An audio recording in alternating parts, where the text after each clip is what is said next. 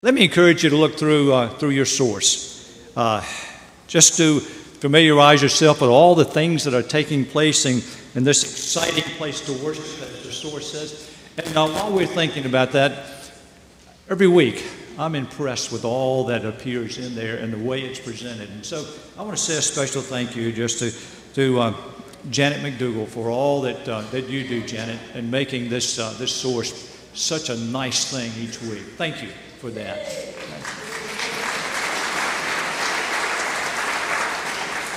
You'll find as you read through it many opportunities for service, for worship, for growth.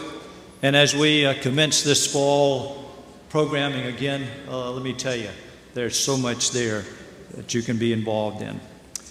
And then, Hillary, would you stand up?